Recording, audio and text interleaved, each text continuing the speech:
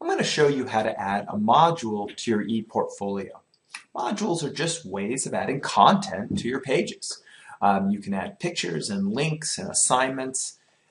I'm going to add one with my picture on it. So there are several types of modules here that you can add. Galleries with lots of pictures, images and links and videos. I'm going to add a rich text. And rich texts are good for adding assignments or documents or PowerPoints or pictures. So I'm going to click on Edit.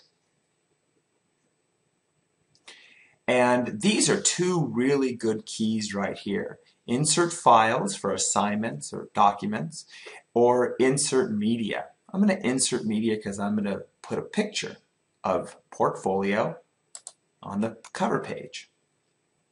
Browse for the media. I have a file on my desktop where I keep lots of pictures. It's going to load up, and this gives it an alignment. I'm going to put the alignment to the left. This gives the dimensions. Now you can alter these numbers, or you can simply press Insert and then adjust it like that. Make it smaller or bigger like that. So I'm going to get the size that I want. And then I'm going to add a little bit of text.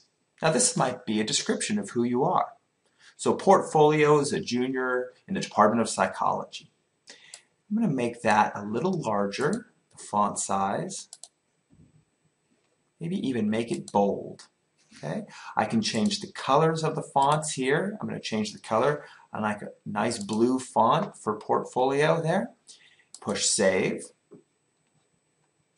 Now what's very important when you save objects is that you also say that I am done, save, and then publish. Very important that you publish. And you can even view the published version. And there's the front of my page.